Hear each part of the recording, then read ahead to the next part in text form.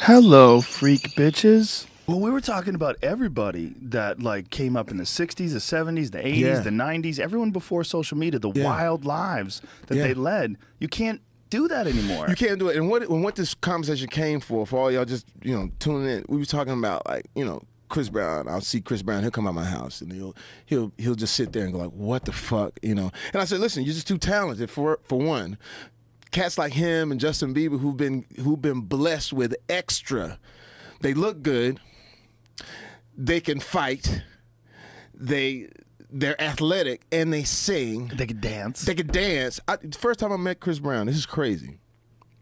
I'm throwing a party in Miami, and it's me and Colin Farrell, Eddie Murphy. Eddie Murphy who was still in it. This is years back, like 2005 maybe. I think, 2005. And so I'm hosting a party. We're in Miami. The crowd's going crazy, but in the down, like not in the VIP, it's some kids dancing. I'm like, who the fuck is that? And they dancing, all this shit. And so my DJ Irie goes, yo, man, that's a new kid, Chris Brown. Yo, he about to be the next one. I said, yeah, but he think he can dance because, I know how to dance. I'll go fuck him up. You know what I'm saying? This young motherfucker don't know who I am. I'll come down and fuck him up. And it was like, Fox, okay. So I go down. Now, it's sort of my time, and so everybody's following me. I'm about to go battle whoever this kid is. So I said, yeah, bro, you think you can dance, huh? And I did like some kind of bullshit pop like a move.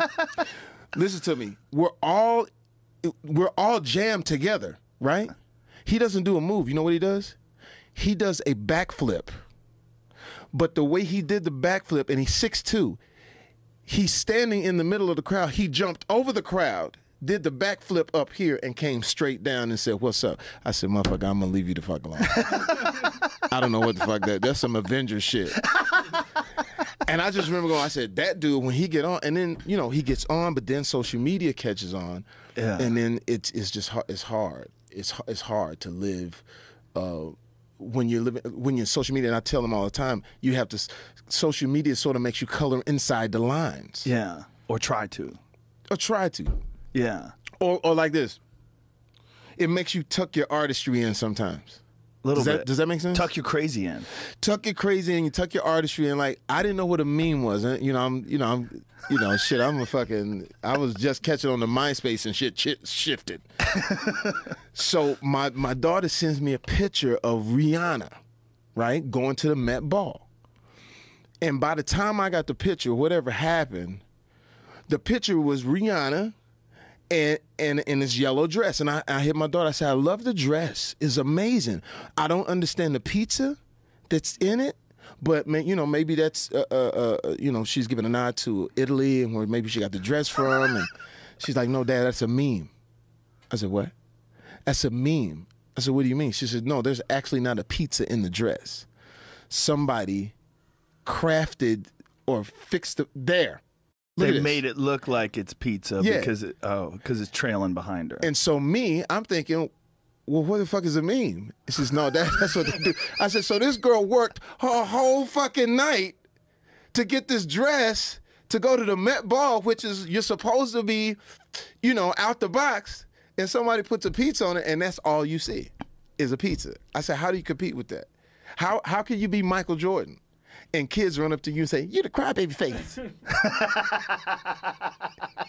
You cry man. They go to cry man. Memes are like the best thing on the internet. It's one of the best things about the internet. It's people being able to make funny. It's the best thing, but watch this though.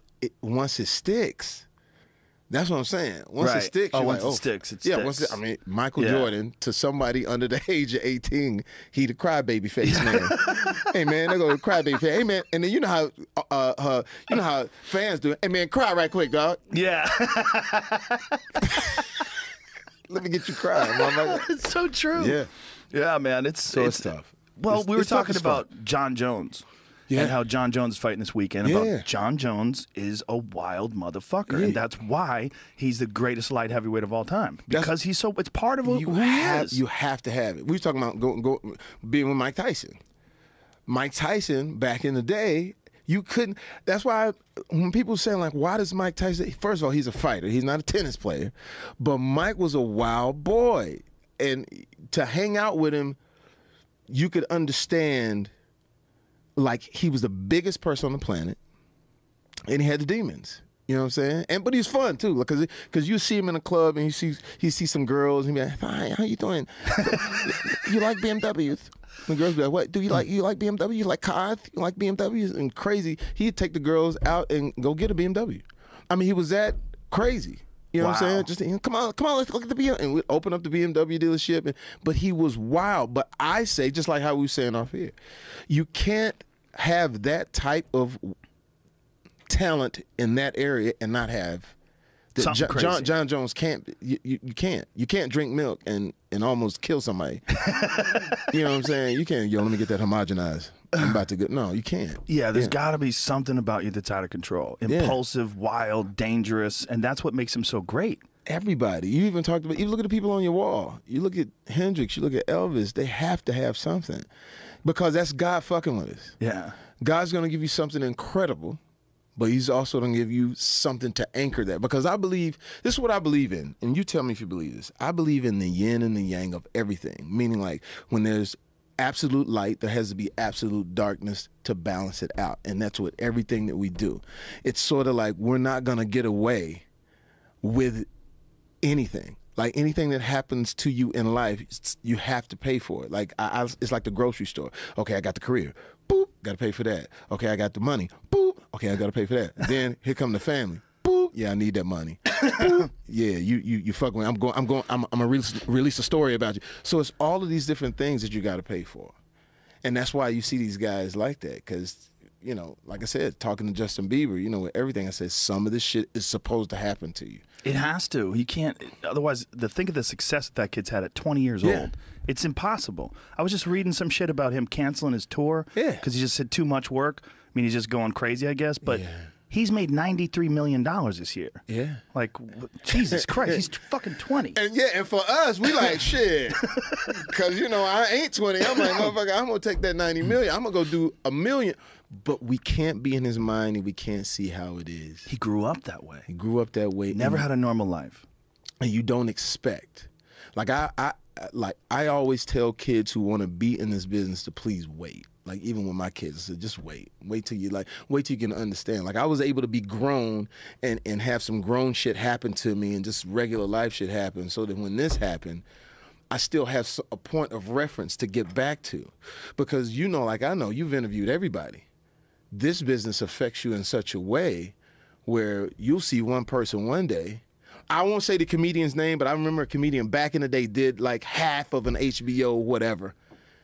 And then the next week I saw him, he had 12 bodyguards. And they were pushing me back. I was like, what the fuck, man?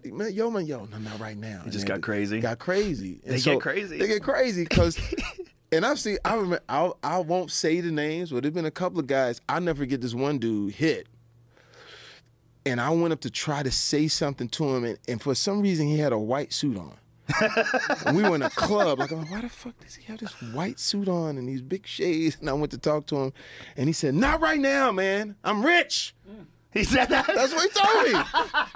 In front of everybody. Not right now, nigga, I'm rich. Goddamn. Just let me be rich and famous right now. I don't want to hear your pitch.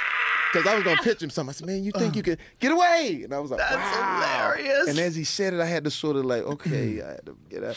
But that's, you know, that's what happens. But you got to be careful. That tide goes in and it goes out. And people come up and they remember. They remember. And they remember when you fucked with them. And we've seen them. We've seen them. But being a comedian, we get a chance to sit in a different seat. Because we sort of, our jobs are observational, you know what I'm saying? We still all have our own demons, but it's just different. You also get humbled a lot as a comedian. Yeah.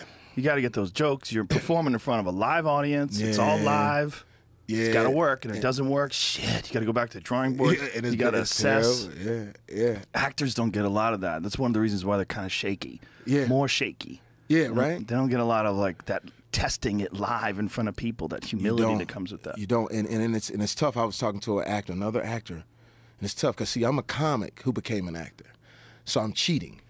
You know what I'm saying? I can go do this, and I can go. I'm gonna be in St. Louis tomorrow. You know, doing some jokes, so I can. You know, I can get my thing off. But just actors, it's tough.